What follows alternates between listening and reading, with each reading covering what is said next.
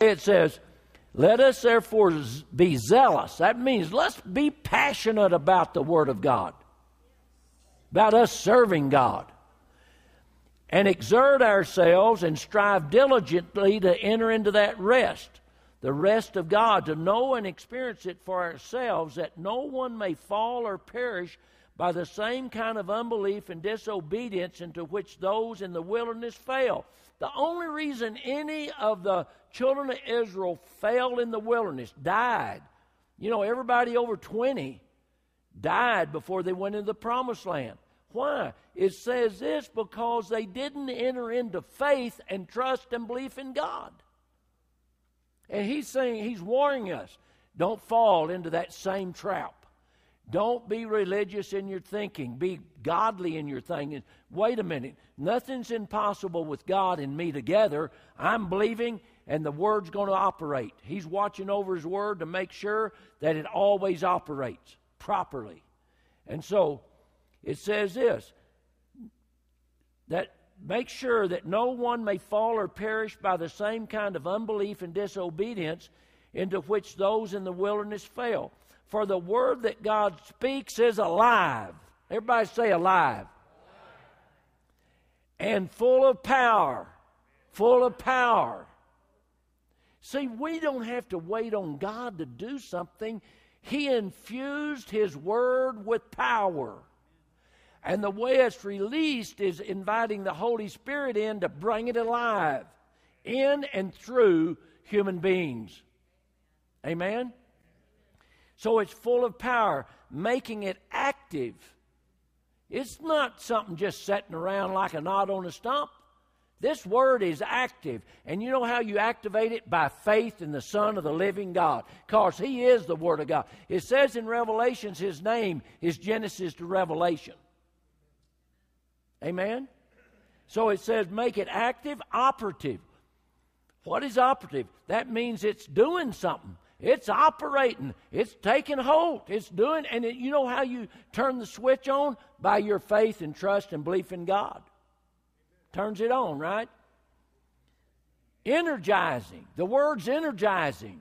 If you'll believe God and take Him at His word and don't believe all those other reports that's coming in against you saying you're not going to make it, you've got a chronic condition, it'll never be healed, you got to live with it. I heard a woman on TV the other day that is a proponent against breast cancer, and she had stage 4, and I really respect her for this, except she needed to take it another level. Said, we're just trying to get it so you can live with it. I don't want to live with anything destructive in my body. I want to believe God that He shows us a way as human beings, even if it is through medicine. If it's through medicine and it gets us clear in our bodies, not that every day we're having to take a pill or a shot or going down and get our bodies half destroyed with chemo just to stay alive. I want us to get set free through the wisdom of God, the knowledge of God, and a supernatural intervention of God through His Word. I can believe that according to Isaiah 53. He bore our sicknesses. He carried our diseases. Why? So we wouldn't have to. Think about it. Carrying it all your life. He did it. Let's go beyond the normal Christian. Let's believe that when the doctor says you're going to have to carry it the rest of your life, say, Doc, I respect your opinion, but I'm not accepting it. I'm going to accept the opinion of God. The opinion of God says you don't have to fall dead in the wilderness. You can go farther behind if you will believe, trust, and obey Him. Amen? So it says the words of God speaks. What He speaks is alive, full of power, making it active, operative, energizing, and effective. And effective. What does effective mean? That means when we lay hands on the sick, it can eradicate bad cells in your body that's trying to destroy it and replace it with good cells. It means that when you're suffering from a spirit of depression, we can speak to that spirit and say, get out of his mind or her mind and set him free, Holy Spirit, in the name of Jesus, and you can be set free. But you got to believe it. You got to believe it, because it can be effective. It is sharper than any two-edged sword, penetrating to the dividing line of the breath of life. That means the soul and the immortal spirit. That means it can divide flesh and spirit. It can show you what is spirit and what is flesh, and you'll go with the spirit. Amen?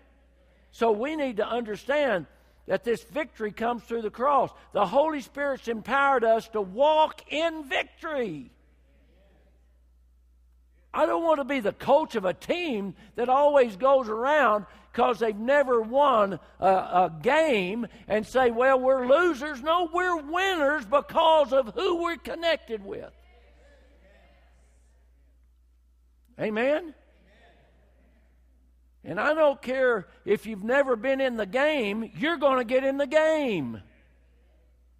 This is the game of life that everyone you touch can be delivered and set free and come to a saving knowledge of the Lord Jesus Christ and begin to operate in a word by faith. And it will be effective, operative. It will affect the very thing you need it to, and things will come alive like never before.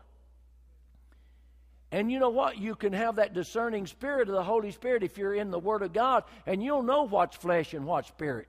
You'll know the old teaching you need to drop and the old teaching you need to keep. You'll know what's coming forth from the Word of God will set you free and set your neighbor free and your kids free and everyone around you. If you'll believe, if you'll believe. It says, it can show you the difference between the joints, the marrow of the deepest parts of our nature, exposing and sifting and analyzing and judging the very thoughts and purposes of the heart. That's why you got to study the Word. It says in this season, even the elect can be deceived if they're not in that Word on a daily basis, expecting the Holy Spirit to teach you and correct you and set you alive in the Word, because we need to be in it on a daily basis. You say, well, we can't be in it all day. Well, you can be in it 15 minutes. God can take 15 minutes with Him and turn it into a 24-hour deal. You can sit down 15 minutes in the morning in the Word, and then all day God will be rolling that over on the inside of you. He'll be showing you things you need to do. You'll be meditating in it on a daily basis. 15 minutes with God, my goodness. One word from God, Brother Copeland said, can change your whole life. What can 15 minutes with God do? Oh, not only change your life, your kids' life, your grandkids' life, everybody around you on your block, everybody that you see coming into the church, wherever you're at, it can change if you'll believe it. Don't let circumstances cause you not to believe. Let circumstances motivate you to get into the deeper things of God so those can change and line up with God. Amen? So we're just getting started. It can analyze, judge into the very thoughts and the purposes of the heart. And not a creature exists that is concealed from His sight. But all things are open and exposed, naked and defenseless to the eyes of Him with whom we have to do. God sees and knows everything. But He laid it out in the Word for us to walk by faith, not by sight. Do you understand what I'm saying when I say that? We use cliches sometimes. That means, by faith means, okay, the doctor said, well, you got 3 weeks to live. There ain't nothing that can be done. And then all of a sudden you say, wait a minute. Isaiah 53 said, He bore this disease. He carried it for me. And He said, by His stripes you are healed. And 1 Peter 2:24 looked back to the cross and said, by His stripes you were healed. That means legally it's already done. How do you activate that legally? By faith, brings it alive and makes it vital today. Do you understand what I'm saying? And God doesn't have to do any more. Your faith releases the provision of God that He's already energized in His Word with His Holy Spirit, and you call on the Holy Spirit of the living God in Jesus' name, and He brings alive the very healing power that's in the Word. In the name of Jesus, that song we sang, the name of Jesus, it's more powerful than any other name. Why? It says in Revelations His name is from Genesis to Revelations. His name holds all the power of God. His name carries every verse in it. His name is so powerful, when you begin to speak Jesus, it can bring healing if you need it. If you speak Jesus, it can open opportunity up for you. Amen? Did y'all hear about that little boy that got kidnapped the other day and put him in the car? I can't remember the whole story. My wife was listening to it. He was about 8 years old, wasn't he, or 7? And they put him in the car and kidnapping him, and all he did, he began to talk about Jesus or sing Jesus songs. Huh? He sang, didn't he? He began to sing Jesus song. The guy tried to slap him and beat him up, said, "You shut up." And he just would not shut up. He kept singing Jesus song. Finally, he stopped and kicked him out of the car, and he was kind of roughed up, but he was saved, and because he wouldn't stop singing about Jesus. There's power in the name of Jesus. I mean, my goodness alive. Doesn't it make you get excited to know that you got at your disposal anything? I mean, I knew this guy in Joshua, Texas, was down in Mexico as a missionary and picked up a hitchhiker. And he came, I can't even remember his name, but I remember the story because he came to Raymond, told the story, and it was documented. And the guy pulled out a .38, and he was driving it down the road in Mexico, and he just felt led to pick him up. And so he stopped and he said, "Turn off here." The hitchhiker held a .38 on him. He said, "Turn down this road." He went out in the field. "Get out of your car. Get out." And he put the .38 right in his face, right here. He said, "In the name of Jesus, you cannot kill me." He said, "The power in the name of Jesus protects me." He shot all 6 rounds, point blank range, and none of them, he didn't even get a powder burn, and the guy fell on his knees and accepted Jesus Christ that was trying to kill him. There is power in the name of Jesus. So, inasmuch as we have a great high priest who has already ascended and passed through the heavens, Jesus, the Son of God, let us hold fast our confession of faith in Him. Is this too loud? I know I'm hollering. Are you okay? Hallelujah. Oh. So, when we remember that Jesus is our Lord, that He is the one that we hold fast our confession of faith, when we hold fast and we say, "Look, we hold fast to this. The doctor says I don't really have a chance. In the name of Jesus, I rebuke that thing in my body. I do not carry it by." Okay, now listen to me. Listen to what I'm saying. Hold fast to your confession of faith in Jesus. Don't let it come out of your mouth. The doctor says I'm doomed. I have no hope. Don't even speak it. Say, "I come against that report in the name of Jesus. By His stripes, I was healed 2,000 years ago. I accept the healing today." Body respond immediately in Jesus' name, and the power of God begins to operate inside of you. Amen? So hold fast to that confession of faith in Jesus. What was His name? Genesis to Revelations. What do you hold fast to? The Word of the living God, because it dictates the name of Jesus. And we begin to hold fast to that confession of faith. I believe in Jesus. I believe He called me. There ain't no devil or no spirit of infirmity going to take me out before I fulfill my commission in the earth. And when I fulfill my commission in the earth, I will say, "Okay, Lord, this weekend I'll come on and be with you. I ain't dying sick."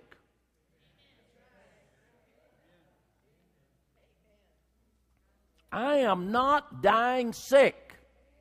Everybody say it. I am not dying sick. I am giving my spirit up at the right time to go be with the Lord at my command when the Lord speaks to me. I mean, I know that's radical.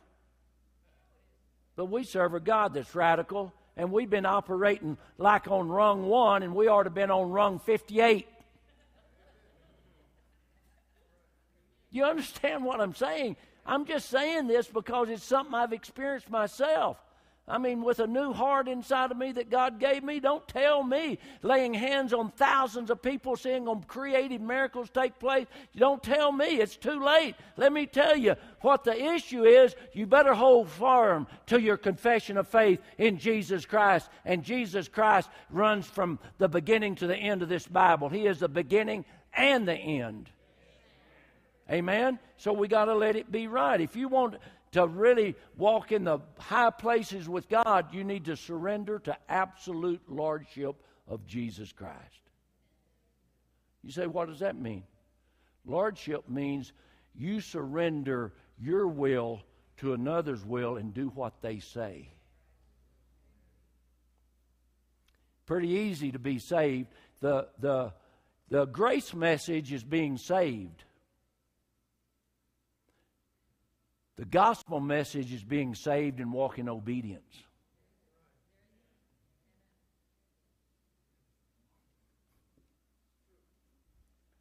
One without the other doesn't work. It's grace and faith together. Grace and obedience together. I can show you all through the Bible where there is the provision and the promise and the condition it takes to get there. You say, what do you mean? Is it works? No, it's faith. Your works is faith. Good works don't do it, but your works are faith. It's believing and trusting in God every minute of the day. Hold fast to your confession of faith. Hold fast to the provision of God. Hold fast and learn how to not have to go right to the brink and pull yourself out. Let's get to the point that we ride with Him in the high places so that now we can teach somebody else how they can walk with God and not have to wait till destruction's right on their plate before they start. Let's start now. Amen? So as we surrender to the Lordship, He is Lord over everything according to Philippians 2, 9 through 11. Let me read it. Therefore, because He stooped so low, God has highly exalted Him and has freely bestowed on Him the name that is above every name. Okay, if His name's Genesis to Revelation. I know we say His name is Jesus, but it's that word Jesus of Nazareth goes much deeper and further than most human beings realize. It says that He's got a name above every name. Amen? That at that name of Jesus, every knee should and must bow in heaven and on earth and under the earth. And every tongue openly will confess and acknowledge that Jesus is the Lord to the glory of God the Father. You see, you go back to believing in the heart and confessing with the mouth. Right there it talks about it. Calling on that name, it might even open things up further up to us, is every time you think about or you have a need or someone else you encounter has a need, you can think, it's so easy to talk about healing. I've said it because when your body hurts, you want it healed. You're not going far without a body. You know where you're going to go without a body? Immediately to be at the Lord, which isn't a bad thing, except you've got a destiny and a call on your life to help others get to know Him. Like we said Sunday or whenever it was, to be out of the body is to be with the Lord. And Paul said, for me to die is gain, but I've got a bigger call than that. I've got to stay behind because of you. Do you understand what I'm saying? So when you call, it says every knee will bow at the name of Jesus. Okay, what's His name? Deliverance from depression. What's His name? Deliverance from a bad heart. What's His name? Deliverance from financial poverty. What's His name? Deliverance from oppression that's oppressed you for years. What's His name? Whatever it might be that you need, you call on the name of Jesus and He will heal you and set you free. According to the Word of God. That's not me. That's God saying this. Amen? So I want to encourage you, when you submit to His lordship, when you submit to the things that's spoken of here in Philippians, then you're submitting to a life of health, wealth, and prosperity. Amen? But we've not been challenged enough along that line. I mean, every one of you want physical prosperity. Your body's healed, walking in divine health. The same Spirit that raised Christ from the dead will quicken your mortal body. That Spirit already lives in you. Say, start quickening. In the name of Jesus, Holy Spirit, quicken this body. Heal this body. Strengthen me in Jesus' name. Amen? Well, that's what it's saying. Every knee will bow. Every tongue confess that Jesus is Lord. I can hear some of them demons running out now. Jesus is Lord. He's run me out. Jesus is Lord. He run me out. Can't y'all hear him screaming going down the road? Fleeing from you as in terror? Resist the devil and he will flee from you. The Amplified says, as in terror. Praise God. I'm excited. I mean, I continually declare.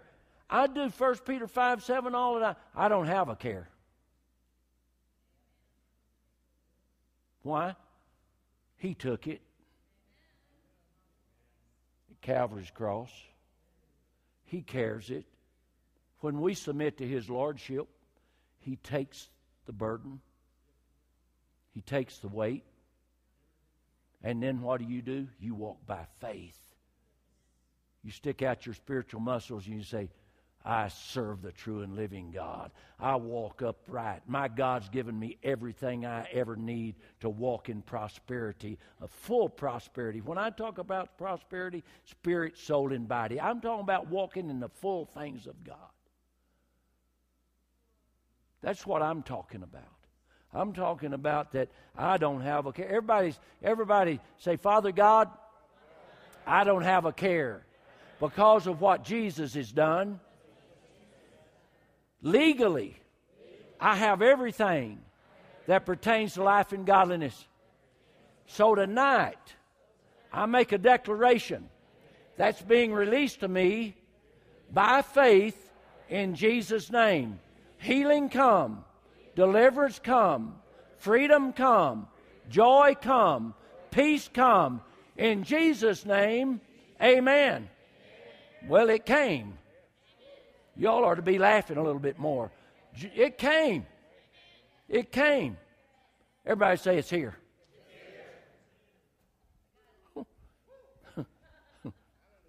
See, you don't have to labor for it. You got to believe for it. Amen? So what are we going to continue to say when we hit opposition, when things look like it's impossible? I don't have a care, Lord. This is your care. Now show me by faith. Give me an opportunity. I'm walking out of this, and I'm trusting you, and I'm not looking back in Jesus' name. I declare I'm free of that right now in Jesus' name. I declare that you carried it 2,000 years ago. I ain't picking it up in Jesus' name. You understand that we have victory through the cross of Calvary. And we read Psalms 23. Let me go over that right quick with you and see what all we can dig out of Psalms 23. It's a short psalm, but we can make it as long as we want. Right? The Lord is my shepherd. What does a shepherd do? Takes care of the flock. Who are you? The flock. Did you know I worked on a 5,000 head sheep ranch? I've done everything. We get up and go, oh man, I know God was getting me ready for this. I mean, sheep are so crazy. I mean, you can't drive a sheep anywhere. The way you change them from one pen to the other is just get one of them, put in the other pen, and walk toward them. They'll jump past you, and every one of them will go in the other pen. Did you know that? Did you know that a little old small cow can come out and have a big old fat sheep, a sheep sheep can't do nothing. They just lay down and roll over and they can kill them. Did you know that a sheep, when they have a true shepherd that oversees them all the time, the minute danger comes, it never looks toward the danger. It always looks to where the shepherd's at because they put their trust in the shepherd. Did you know that? Did you know the minute that a wolf or colt comes into a sheep where you have a real shepherd that watches them all the time and lives out there with them like they do in Israel and different places, I'll guarantee you every time when they hear the wolf coming, they don't pay one bit attention to the wolf. They locate the shepherd and get as close to him as they can. That is true. We need to do the same with the shepherd. We need to understand the Lord is my shepherd, my needs are met. The Lord is my shepherd, my needs are met. How are they met?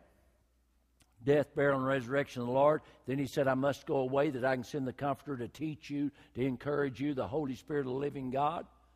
I was talking to some folks today about the Holy Spirit, and really and truly, so many people don't really know why Jesus had to go away to send someone else to teach, because they had to get him inside of us so that he could encourage us and teach us and protect us and take us to places we needed to go and be our interpreter of the Word and all those kind of... So many people in the church at large don't know what it means. I mean, whenever I talk about being baptized in the Holy Spirit, I'm not talking about being baptized in water. I'm talking about being immersed in God in such a way that He brings you alive, that you know and you're sensitive to what the Word says every day, every time. Amen. And it also, Jesus said, whenever you're baptized in the Holy Ghost, He will equip you with power to be a witness. With what? He says, I will equip you to be a witness with evidence. Experiential knowledge. You understand what I'm saying? So, the Lord is my shepherd. To feed, to guide, and to shield me, I shall not lack. I was in a Baptist church. I don't know why they invited me, but they invited me to do the New Year's Eve service. Well, I knew the guy, and he knew a bunch of people got healed, and he was pretty open. And so he wanted me to come and take the New Year's Eve service, and this guy sang all night that was before me. I was supposed to get the service about, 9 o'clock, 8 o'clock. I got the service at 11:30. I was younger, and I was mad. Time I got the service, I wasn't really, and I sat. They had one of them boards, like churches used to have, that said how many people was there on Sunday and how much the offering was and what and they was in a building program and they hadn't got it off the ground. And they needed to build a new sanctuary, and they was going to do it in segments, and said, we lack. I don't know why the word lack in that service just made me hot. I just thought, we lack $12,000 for the next phase. And I was sitting, I looked at that sign for 3 or 4 hours with this guy singing. And what really got me, at 11:30, he had about 5 kids. He walked off the platform. They turned it to me at 11:30, and him and his wife and 5 kids walked right out the back door and left. So I've been challenged too. I had to ask God to forgive me. I got up, and I didn't even preach. I said, Pastor, can I take liberty to get rid of the lack in your church? He said, well, sure, whatever you want. I asked first. I said, well, the last time I read, and I know they didn't mean it probably like this, but they'd never been taught. The last time I read, there was no lack in the kingdom of God. And I said, y'all have put up there for the world to see that you lack $12,000. And you got to imagine this was at 15 minutes till midnight on New Year's Eve. Probably people wanting to go home and everything. And I said, I'm not going to keep you long, but what I want to do is prove to everybody in Cleburne, Texas, there's no lack in the kingdom of God. And so I called a lady up. I said, where's your secretary? Said, right here. I said, bring a notepad up. We're killing the lack tonight. And so she came up and said, and all of them, they didn't know what I was going to do. I said, okay, who wants to give toward that lack so that we can eradicate it? I need $12,000 right now, whatever it might be. In 10 minutes, we had over $12,000 raised. I said, would you mind taking that word off of your deal that we lack? No, Pastor, I'll do that right now. I said, well, here you're going. And they built their building, and they learned something that night, that when you really push and believe in God, all the lack is gone through the provision of God. People were there wanting to fill the lack. They was there that night wanting to eradicate it through God. It was eradicated in 10 minutes. What I'm saying, we have no lack. It says that in the Amplified, I shall not lack. The only way you'll lack if you don't believe in this covenant right by faith. Jesus said, every one of you, I've given you a supernatural measure of faith. And he also says, if you've got the faith of the grain of a mustard seed, you can move heaven. So you don't have to lay it off that you're just a little pew person and these big pastors get it all. Let me tell you, you got enough to move heaven and get hell out of your way and every lack be filled. In Jesus' name. Amen. He makes me to lie down in fresh, tender green pasture. That means he gives me peace of mind. I can just bask in the provision of God. I don't have to be afraid tonight or today. I can go home and lay down and get a good night's sleep. Worry is not part of my program. Say, worry is not part of my program. Because it's not part of his. He took it and bore it for me. Okay, now listen. He leads me beside the still and restful waters. That means the Holy Spirit comes as your guide. And he'll lead you in the places you need to go and the places you don't need to go. He will comfort you along the way and encourage you if you'll get in the book. Amen? So what does it say here?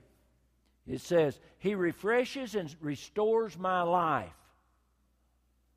He leads me in the paths of righteousness, uprightness, and right standing with him. Not for my earning it. Get that out of your head. That being good gets you in the right place with God. Being in faith and good. It doesn't hurt to be good. But walking by faith gets you in the provision of God. You can't earn it, but yet your righteous cause, the righteousness inside, the fruits of righteousness will result in good when you learn to walk by faith. For his name's sake he's done it. Yes, though I walk through deep sunless valley, the shadow of death, I will fear or dread no evil. You are with me, your rod to protect, your staff to guide, they comfort me. You prepare a table before me in the presence of my enemies. You anoint my head with oil to brimming over. Surely, how can you say this? Surely, goodness and mercy shall follow me all the days of my life. Well, I'm free from sickness, according to Isaiah 53. He is despised and rejected of men, a man of sorrows, acquainted with grief, and we hid as if our faces were from him. He was despised and esteemed him not. Surely he hath borne, there's again, surely he hath borne our griefs. You folks that's carrying grief, get rid of it tonight. Let the joy of the Lord come into you. Let it set you free. He's carried our griefs, our sorrows, yet we did esteem him stricken, smitten of God, and afflicted. But he was wounded for our transgression. He was bruised for our iniquities. The chastisement of our peace was upon him, and with his stripes we are healed. They were looking to the cross. And we, like sheep, have all gone astray. We've turned every one to his own way, and the Lord hath laid on him the iniquity of us all. He was oppressed, he was afflicted, yet he did not open his mouth. He brought us freedom like never before. So, according to Isaiah 53, 3 through 5, I can make this declaration and this confession. I don't make it because of what's in my body or attacking my. I make it because of what God said, just like He spoke to Abraham. I am free from every sickness. Everybody say, I'm free of every sickness, every disease, sorrow, and I'm free of grief. Jesus bore them for me. I will not accept them. I declare I am a free man or woman. I'll never go back. I will walk with my God in the high spiritual places. I receive revelation tonight of who I am in Christ Jesus. 1 Corinthians 1:30 says this, Jesus is made unto me wisdom. Amen? Righteousness, sanctification, and redemption. Does that cover it all? Let me tell you, you're such wonderful people.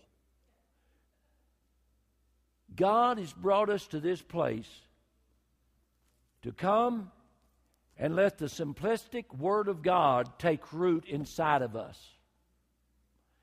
That simple confessions, knowing that every knee will bow, every tongue confess, that Jesus is Lord over diseases, depression, oppression, poverty, everything, confusion, disharmony. Jesus is Lord over it all.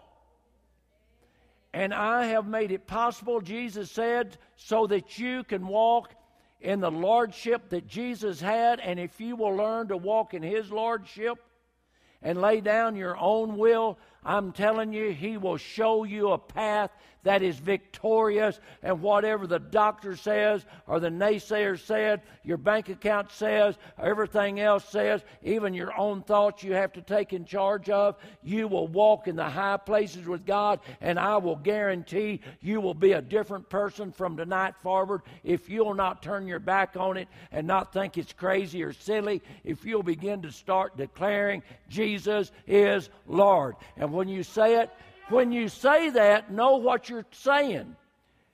When Jesus is Lord, He's Lord over everything that pertains to you. He's Lord over every bad thing, over every poverty-stricken spirit, every spirit of infirmity. He's Lord over everything, and He's given you health, wealth, and prosperity in Jesus' name. Know what it says. That's what He's saying tonight. You're my children, He says. I love you. I want you to walk with me in the high places. I want you to come alive to me. Don't look back, but go with me and let me show you how I can bless you on every front, says the Spirit of God. For I desire to have a church that walks in the realm of the miraculous, says the Spirit of God. For I will show and display my Jesus through you if you will walk with me in Jesus' name. Amen. Well, give Him some praise if you would. Remember this Sunday, pot blessing. We're going to bless one another. We're going to serve one another, and as we do, we're serving God. When we serve man, we serve God. And we want to walk and be encouraged this week. Great and mighty things are happening. We're going to recognize that our God is being put back and called to be back in charge of our nation through men and women empowered by the Spirit of God. We need to understand things are great. We need to understand that, when did we get these up? In God we trust. And that, well, I was too busy Sunday to see them. The what? They went up last week, Miss Pat. They're wonderful. Praise God.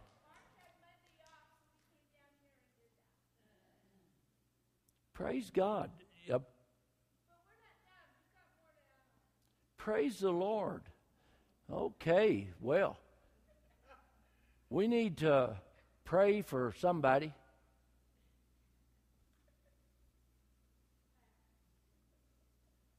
Honey, what are you trying to tell me? I mean, don't do it in Morse code. I don't know it. What is it, honey? Be bold, be strong, for the Lord our God is with us. Huh? I can't hear you.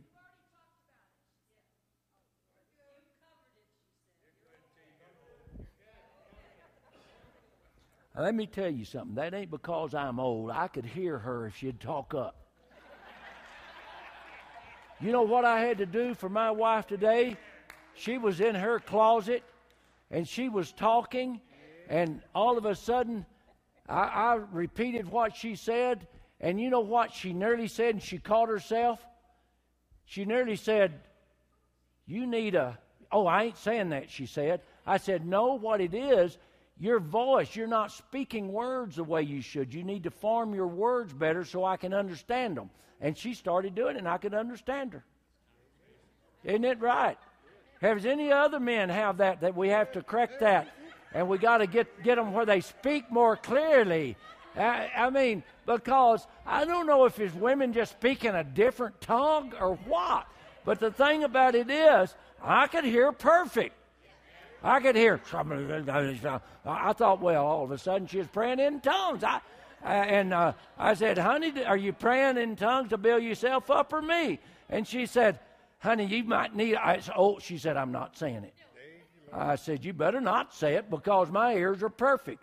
They're healed and I hear perfect. I said, it's your talking. I'm believing God for you talking to straighten out.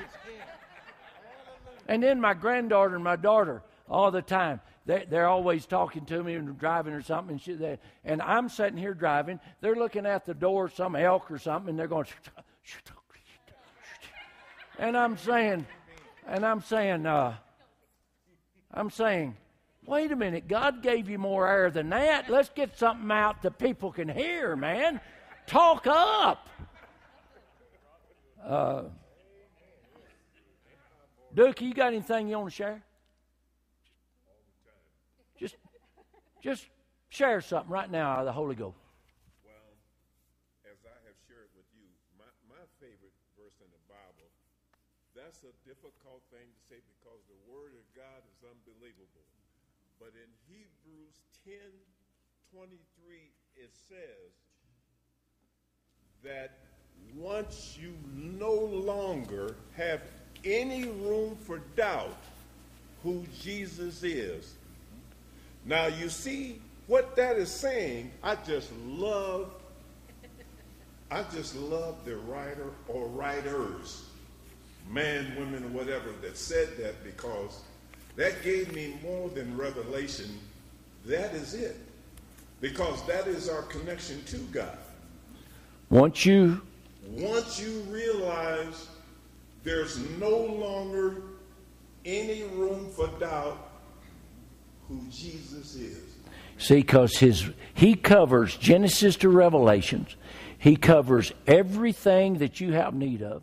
It's already in the bank. What we got to do is learn the code to the ATM machine of heaven, and it releases, and the code is FAITH, and it will release for you. Now I've got it. Stand up a minute. Yeah. He ain't preaching yet. You said something tonight that really knocked me out. You said that you don't have to labor for it. Amen. Or you have to believe. See, that's the whole thing anyhow.